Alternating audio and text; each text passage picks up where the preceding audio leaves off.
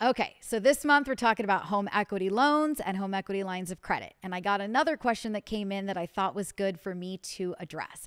So, how much can you get out of your home? And I get that question quite frequently. How much money can I get, Deb? All right, so let's talk about it. You can get typically, some of the banks that we work with will go even higher, but I'm going to go with the average. Most of the time, you can get a loan up to 90% of the value of your home. So, taking it really simple, being here in the studio without a calculator, if your home is worth $1 million, let's say, and we can go up to 90% combined loan to value. That means that your total loans outstanding could be at $900,000.